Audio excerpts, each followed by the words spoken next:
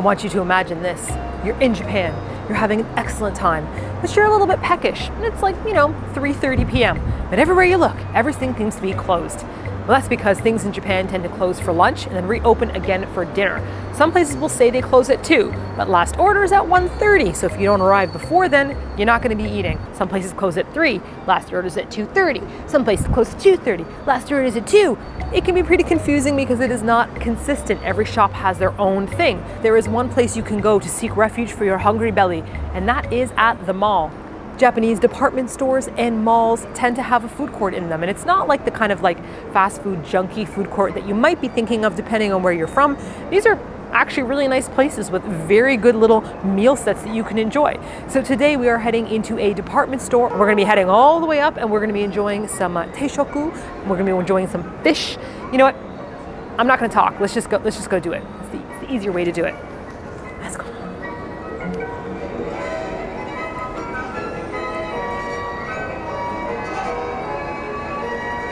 B1, we've got the grocery store, and now we're going to go up. Da da da da da da da da da da da da ding. You're going here. Now we've got to take the elevator up to the 7th floor, and while I'm on the elevator, I think I might give you a little elevator pitch about Skillshare, the sponsor of this video.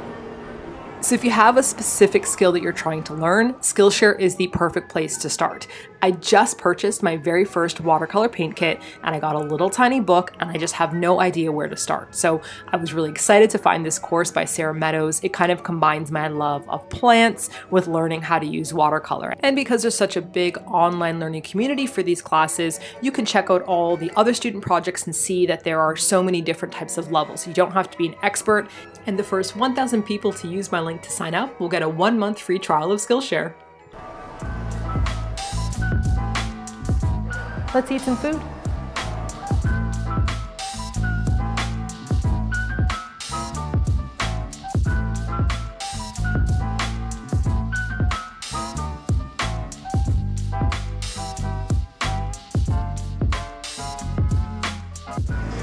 Isn't that thoughtful? A lot of restaurants and cafes in Japan are now having these little really thoughtful mask cases for you to take off your mask and to put it inside.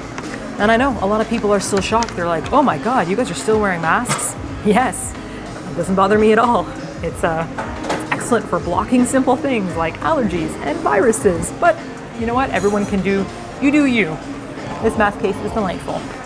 All right, let's see if this is going to be a massively overwhelming menu because I have a feeling it's going to be. This is Kaisen Mart. Basically, it is a fish-based restaurant, but they do have options for people who don't like fish. Yeah, massive menu choices. Oh my gosh. Okay, let me just do a quick scan down here. Oh, teishoku, kaisen don, soba mini don, otsumi. Okay. So basically, what's interesting about this place is it's a combination between like an izakaya style food and like a normal kind of cafe type restaurant.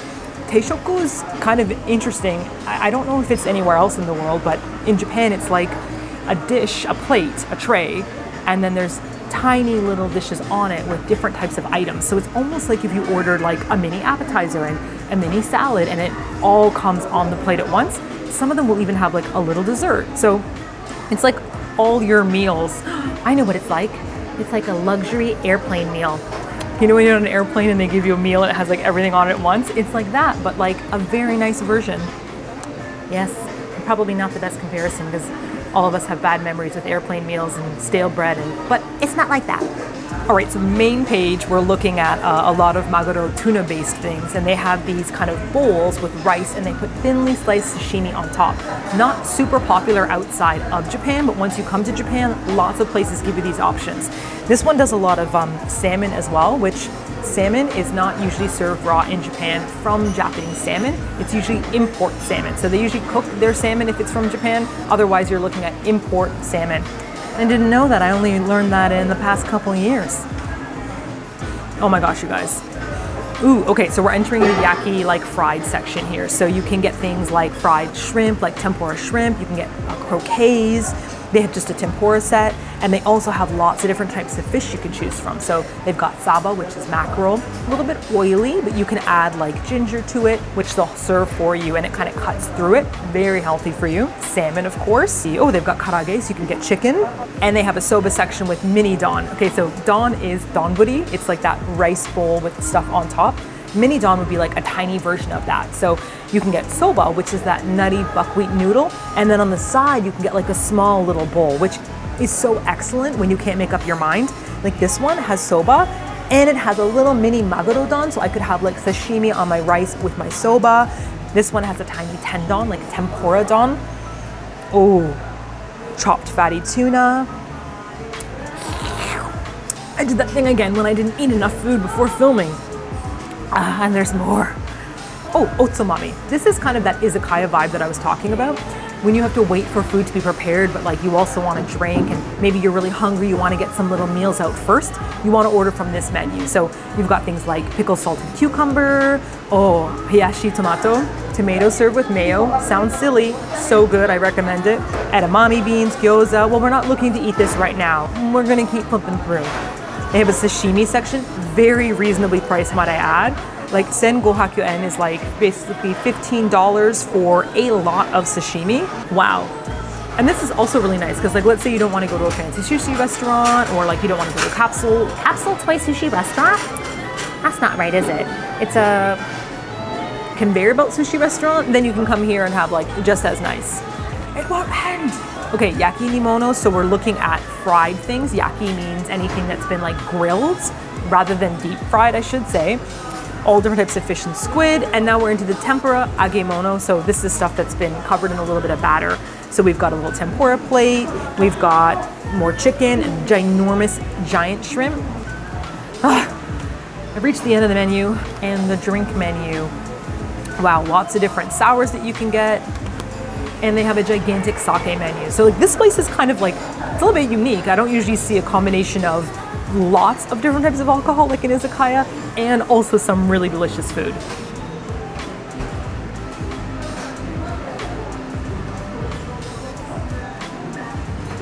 Wow.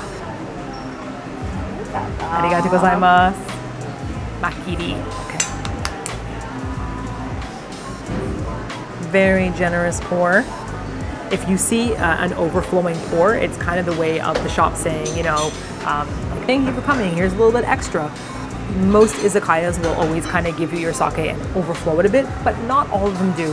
Doesn't mean that they're cheap or they don't like you or anything, it's just not their particular style, but when they kind of overflow it, it's just like a nice, generous way of saying, this is what you paid for, and like, here's a little more. I'm gonna have to sip this or else it's gonna just go everywhere. I would like to apologize in advance for the extra cleavage shot which is about to occur. I normally am not a cleavage showing person, but there's no other way to do this. Avert your eyes. Maybe I'll just blur it out with a picture of Kogi. Now I can pick it up. Make sure you give it a little bit of a wait because it's gonna drip a bit. And you have a choice. You can pick this up and you can drink it right away, or I like to drink mine down a bit and then I kind of pour it in. So nice. This is a karukuchi, actually cho karukuchi, very, very dry. I really like a dry sake, not as sweet. So I find that I can drink more of it because the sweet stuff can be a little bit more like desserty and cloying for me personally. And I gotta tell you, I did not expect to be discussing sake with you guys at this place. I really truly thought this was just gonna be like kind of cafe food, but happy days, excellent surprise. The video will only get better.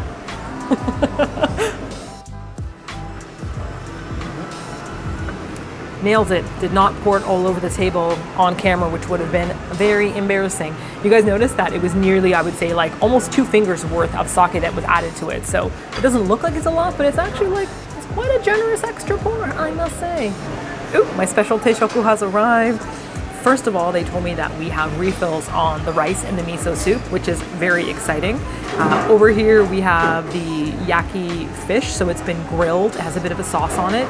And this particular part of the fish is kind of like the cheek area, so it's super, super soft. We have the salmon and the maguro tuna sashimi here. the wasabi with a little bit of ginger on the side.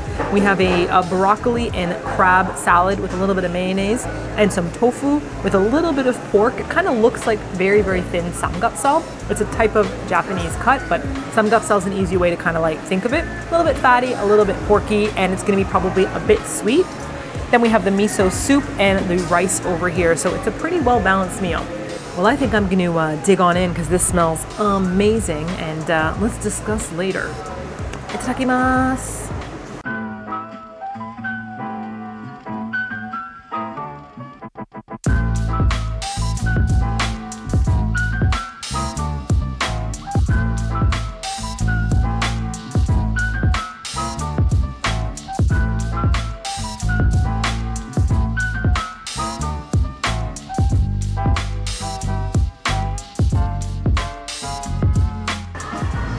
Sumimasen. Hai, miso soup o kabari kudasai. Hai.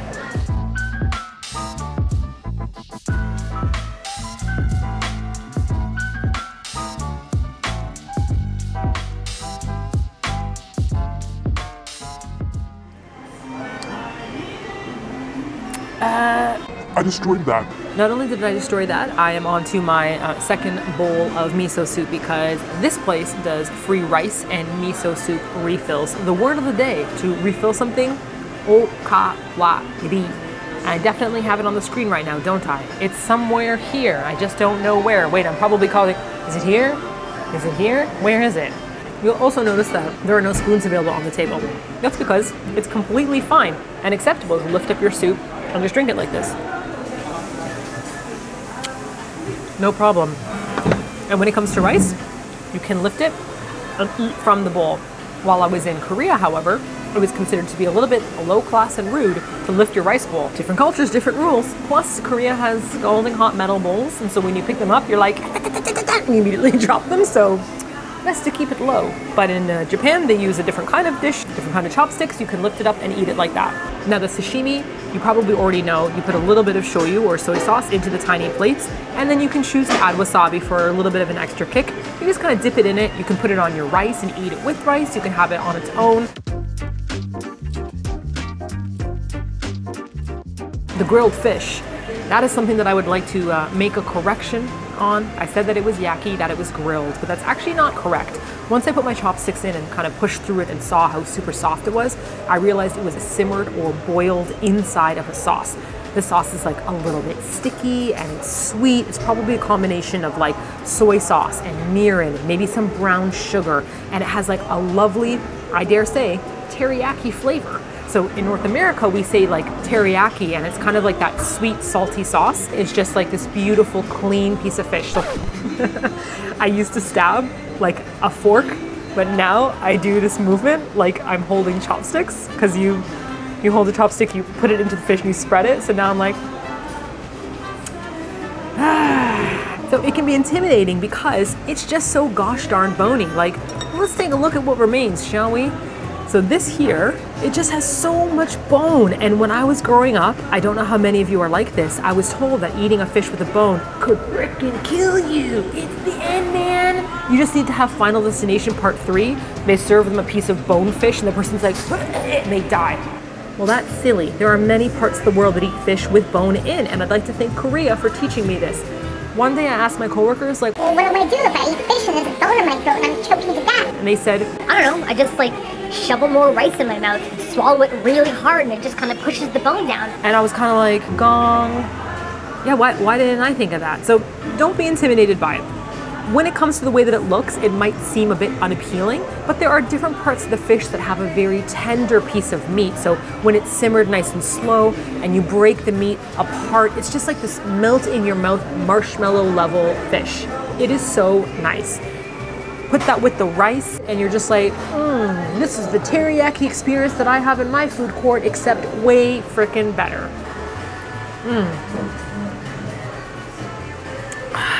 Well, I really enjoyed that, but you know what? Don't take my word for it. Why don't we check out some of the Google reviews?